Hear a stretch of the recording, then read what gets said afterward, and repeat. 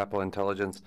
This is just to get back on the transparency on lending to developing world nations, especially China. This was a major issue of contention at the IMF World Bank. Do you think the World Bank and the IMF could do a one-stop program so since United States is a 25% shareholders and all the shareholders, that we could have a one-stop so all these documents could be put in one place for review by both the IMF and the World Bank? Sir, thank you. This is that information that we're talking about. Belt Road Initiative, yeah. In a repository at either the World Bank or both, yeah. So, well, you phrased it differently, and the gentleman is that a camera on? Yeah, Google Glass, yeah, journalist. With regard to this gentleman, so there is an effort, and IIF is involved in how do you make public information that you find on debt, and that turns out to have challenges depending on what type of debt. So the initiative I was talking about on transparency is to have governments themselves be transparent in the contracts that they are entering into. okay, there's a lady Rather than their own. I want to turn it over, but maybe one last topic that I want to get your view on is an issue that you have spoken out on a lot in the last few months, and that is the growing problem of debt, and particularly debt in low-income countries, where I think about half of low-income countries now are sort of either in or at high risk of debt distress. And sort of the issue of the lack of transparency associated with the debt numbers. And for example, after Tim Adams is sitting in the front row here, and one of the things that the IIF has been doing for the last 18 months is sort of coming up with this voluntary disclosure code for at least the banks who lend to sovereigns. And you can argue that it's a small part of the puzzle, or it's not complete and it's voluntary, but at least it sort of moves that forward. I want to get a little bit your sense of both the bigger issue and also how we can advance this transparency agenda. I mean, will it make a difference? How could we do it? Because from where I sit, I sort of see a lot of conversation on it, but 18 months later, I don't feel any closer to it being implemented than I did then. Great point. Let me start a little back.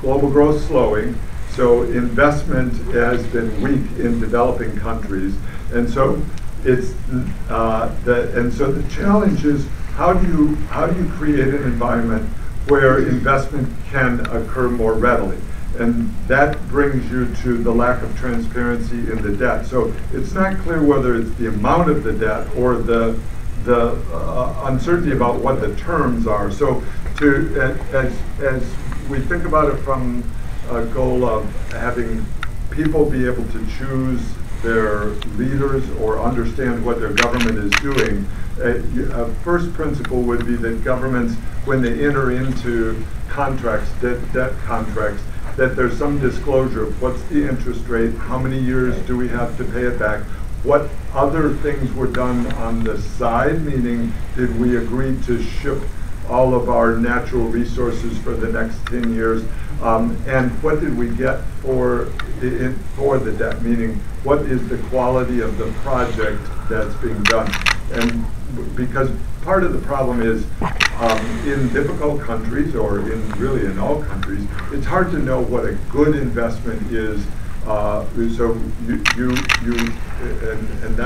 that's in across all sorts of fields, meaning our railroads a good investment, our roads a good investment, how much should they cost, are more schools versus more textbooks, and on down the whole list of things that you can think about. And so we can't decide that.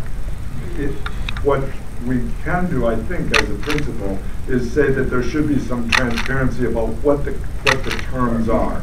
And so now, to your point of doesn't seem like any progress. So I started this hard at Treasury. We established, I think, the idea that this is really an important direction. At the World Bank, what we are trying to do is or we struggled with this because the more you dig into it, the more complexity comes out. There's the issue of what's the collateral, what liens are involved. Were any sort of, and a little known aspect of this, the World Bank has made loans to lots of countries. They usually have a negative pledge clause, meaning the country is not supposed to pledge its assets to somebody else because that undercuts their ability to repay. Well, that hasn't been honored in a few cases. We don't, and so you dig into it, and it gets more. And I could do quite a few more aspects of the complexity of this.